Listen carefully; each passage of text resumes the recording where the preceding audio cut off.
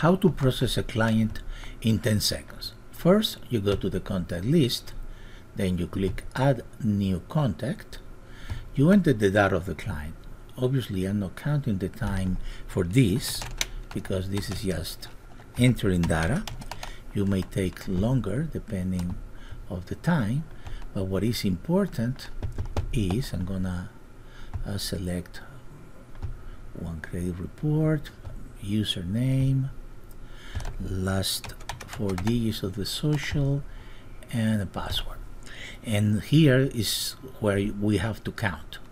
And simply I'm gonna click Extract Dispute. So it's basically 1 to enter the basic data, 2 to enter the credit monitoring login information, and then 3.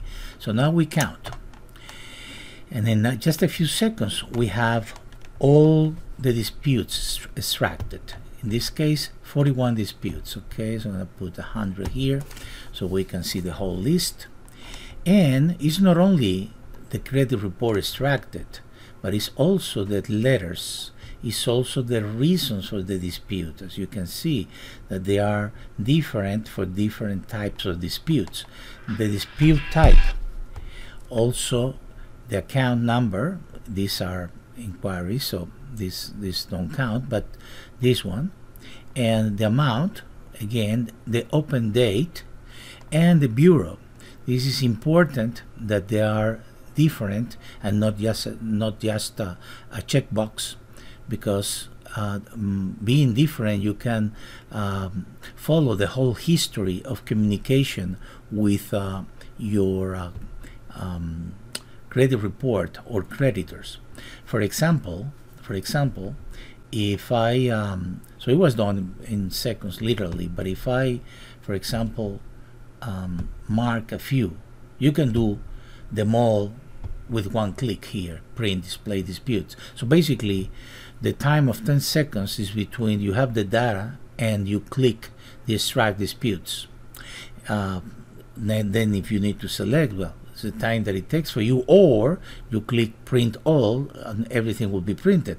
But if I intend to print the selected ones like this one as a test, I can click print marked disputes, then I click print.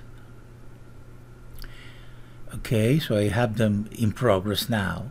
Now I'm going to pretend that I'm going to do the next round. Okay, so I'm going to pretend that I'm doing the next month right now, correct?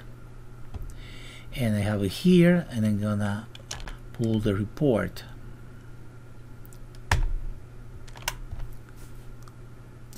And as you can see, almost instantaneously, you can have the ones that haven't been changed. Obviously this is just a test, so all of them are not deleted. If they were deleted, it will say deleted. But because these are not deleted, a new dispute will be created automatically with a new letter and a round 2, round B. And in this case, if I wanted to print these 5, I would only need to essentially to print displayed. If I want, just by clicking print displayed, it will print these 5, and that's it. I can see them. In this case, it's only 2 bureaus because I selected only disputes from 2 bureaus, and this is the second round. Actually, it's not the first, so I didn't print the first. I only emulated, but I didn't show it. So that's it, you know. And now this one we have in progress, and next month we'll do exactly the same. So that's the way it works. Extremely simple. Thank you.